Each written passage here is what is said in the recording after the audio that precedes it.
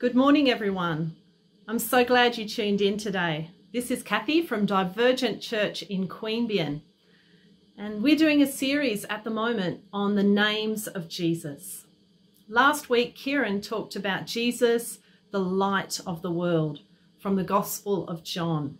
And he encouraged us to spend some time this week looking into the Gospel of John and reading through that book a little bit more. And I've been doing that and studying a bit and learning some stuff about that gospel that I didn't know before. You know, it's structured quite differently from the other three gospels, probably written a little bit later. And it's actually full of symbolism that really inspires to see who Jesus is. John has this passion for the number 7. And you find this out right in the very first chapter of John. When Jesus is introduced, he's given 7 different titles: Lamb of God, Son of God, Rabbi, Son of Man, Messiah, King of Israel, and Jesus of Nazareth. It kind of acts as a little bit of a prompt to watch out for 7s in this book. There are 7 I am statements in John's Gospel.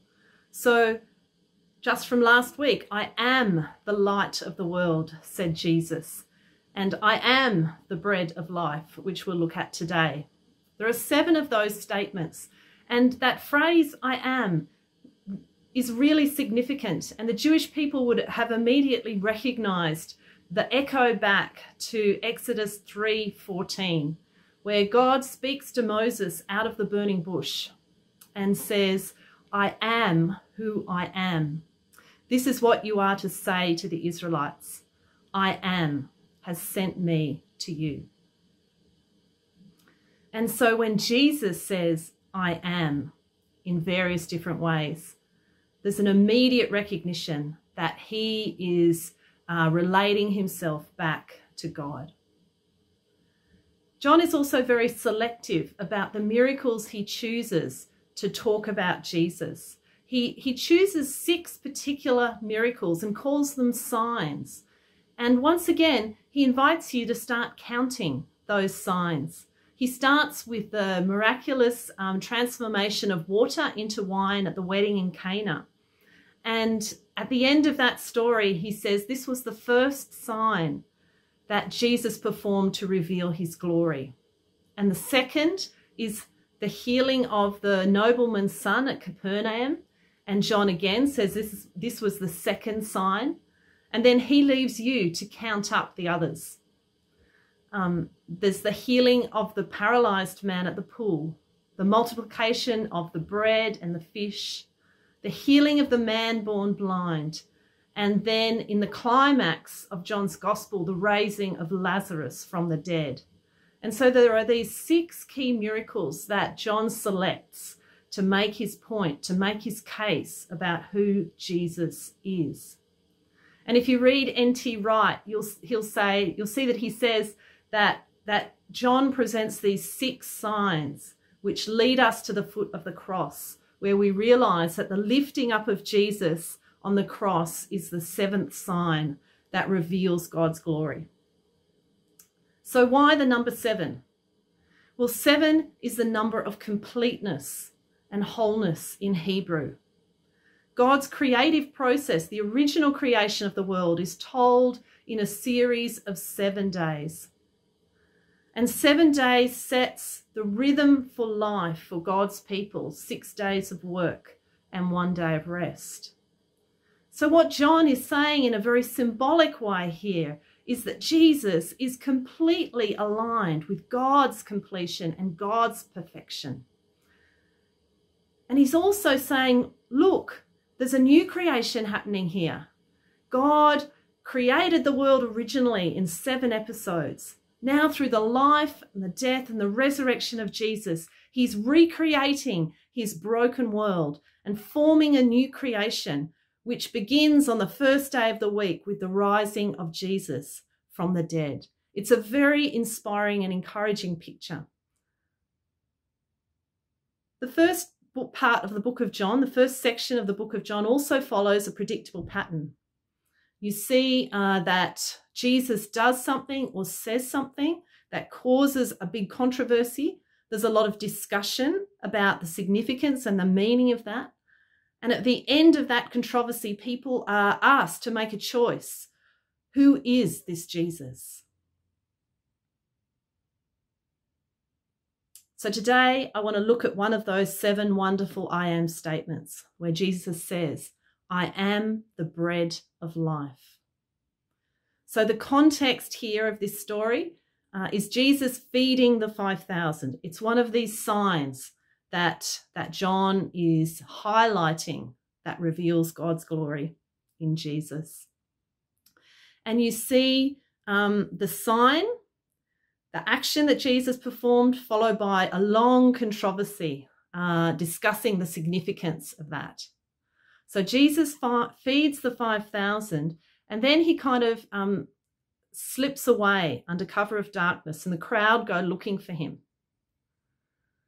And I'm going to read from verse 26 of John chapter 6. You might like to follow. John 6, verse 26. Then Jesus answered, very truly I tell you, you are looking for me, not because you saw the signs I performed, but because you ate the loaves and had your fill. Do not work for food that spoils, but for food that endures to eternal life, that the Son of Man will give you. Then they asked him, well, what must we do to do the works that God requires? Jesus answered, the work of God is this, to believe in the one he has sent. So they asked him, well, what sign will you give us that we may see it and believe you? What will you do? Our ancestors ate manna in the wilderness, as it is written, he gave them bread from heaven to eat. At this point, it's a bit infuriating because you wonder, why didn't the people recognize the sign that had already been given, the miraculous feeding?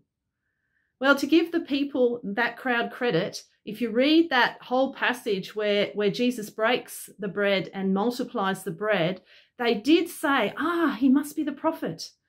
He must be that prophet that was mentioned in Deuteronomy chapter 18, verse 15. You might remember from back in our Deuteronomy series where it says, God will raise up another prophet from amongst you. You must listen to him.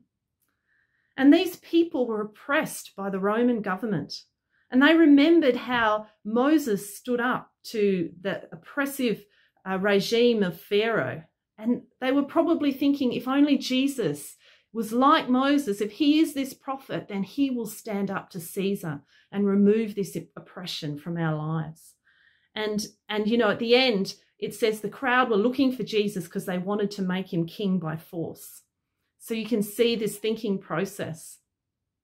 What they didn't understand was that this bread from heaven, this Jesus, is far greater than Moses. And so the controversy goes on in verse 32. Jesus said to them, very truly I tell you, it is not Moses who has given you the bread from heaven, but it is my Father who gives you true bread from heaven. For the bread of God is the bread that comes down from heaven and gives life to the world.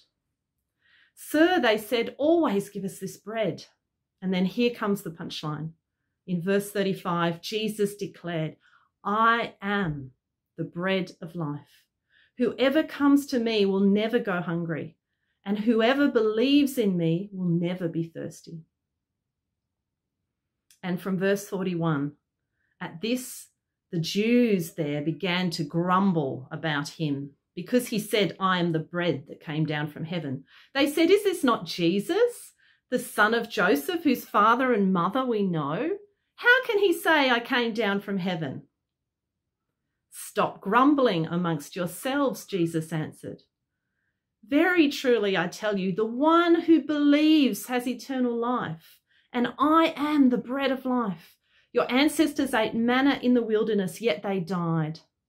But here is the bread that comes down from heaven, which anyone may eat and not die. I am the living bread that came down from heaven. Whoever eats this bread will live forever. So I want to talk about this key verse, verse 35, where Jesus declared, "I am the bread of life. Whoever comes to me will never go hungry."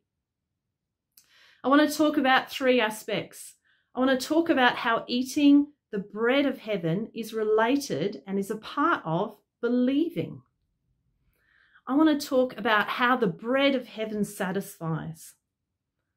And I want to talk about how the bread of heaven gives us a reason to celebrate. So let's look at this connection then between eating and believing.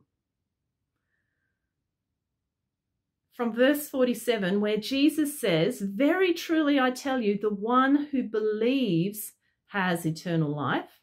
There's the believing. Then he says, "I am the bread of life. Your ancestors ate manna in the desert, in the wilderness, yet they died.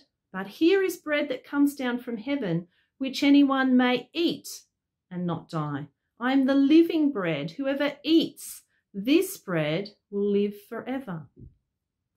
So the first part where he's talking about believing is the bit that we get. You know, we understand, we're good Bible-believing Protestants, and we understand it's not by good works, but only by faith that we are saved. So that bit makes sense to us. But then Jesus goes on to describe what believing is like, and he connects believing and eating.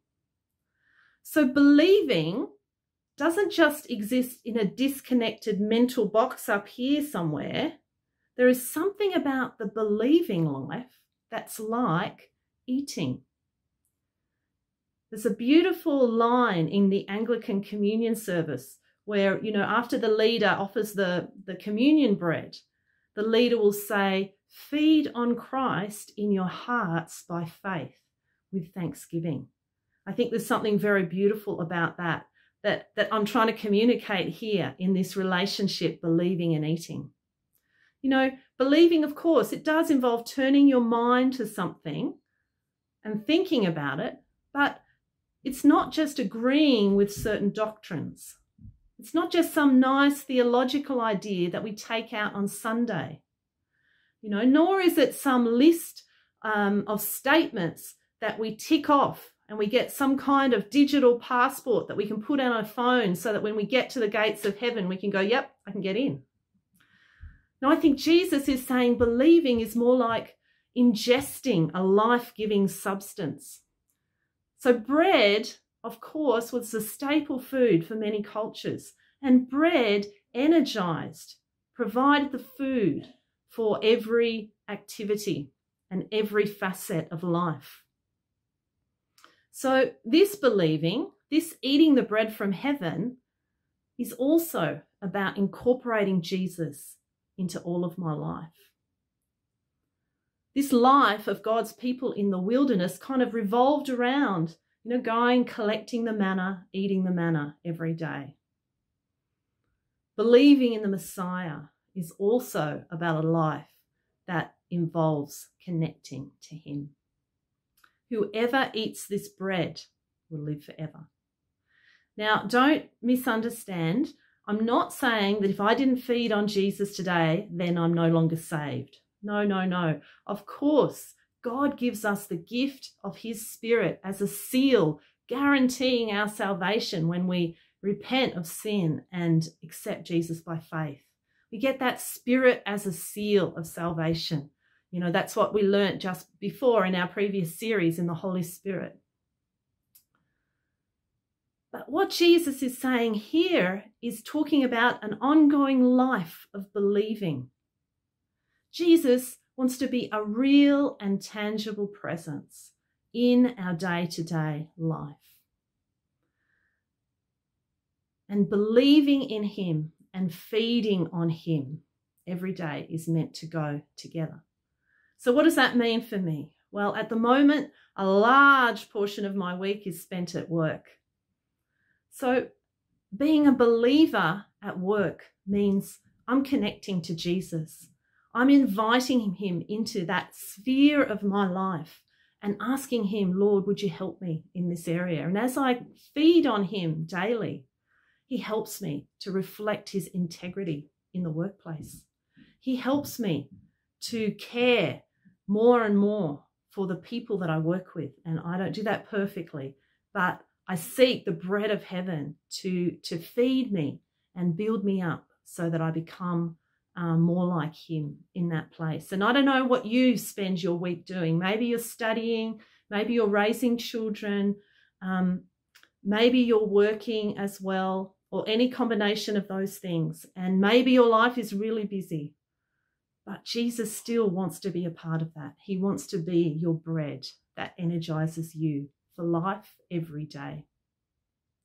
He who comes to me will never go hungry. So Jesus doesn't want to be disconnected from my everyday, but he wants to be connected into whatever I'm doing. His kingdom has already invaded the kingdom of this world, and the bread of heaven has come down to us to help us and feed us. Secondly, this bread of heaven fills us. He who comes to me will never get hungry, says Jesus. You know, coming to Jesus in faith is coming to him and saying, I am not enough. My efforts are not enough. The food that I've worked for in the past, whether that's success or achievement or recognition or working to make perfect relationships or romance or wealth, all these things that I work for easily spoil. These things in the end of themselves don't satisfy. Believing in Jesus is saying everything else I have tried has left me hungry. Every other source has left me empty. I need the bread of life who will stop me once and for all from being hungry. And coming to Jesus is about saying, as I believe, by living in you, you will be enough. And because you are enough, I become enough.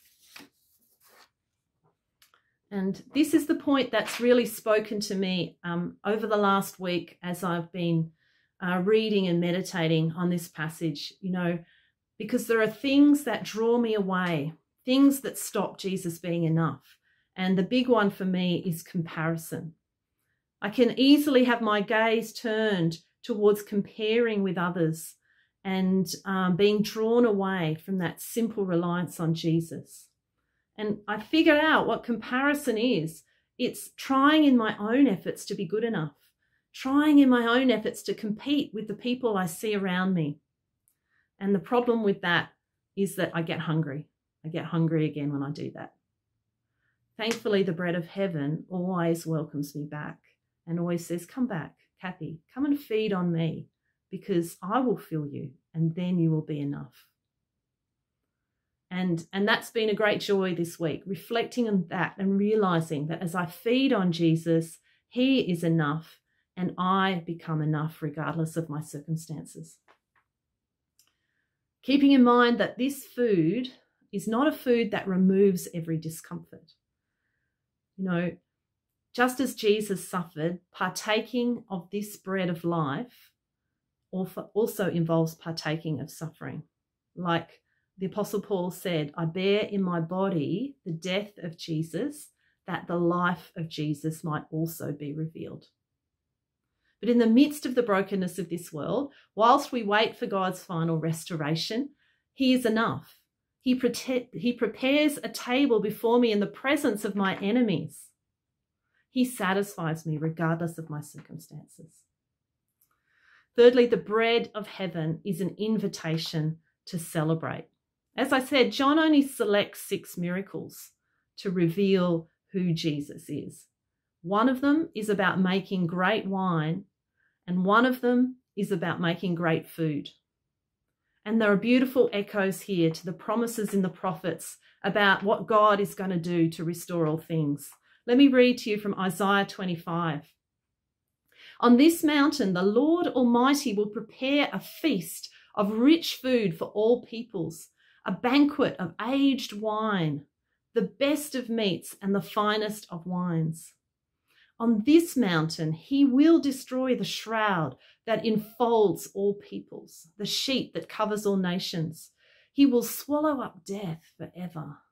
The sovereign Lord will wipe away the tears from all faces, and he will remove his people's disgrace from all the earth. The Lord has spoken. Isaiah 25. And then a couple of hundred years later, Jesus turns up, and Jesus is making great wine, and he's making beautiful food. Can you see the connection? Yes, of course, God has not yet swallowed up death forever. We know that only too well. But in Jesus, we see the promise becoming a reality already. His resurrection life is the beginning point for the renewal of the earth, for all of creation. And the cool thing is this: by the power of his Spirit, he invites us to demonstrate that new kingdom, that new presence in the world.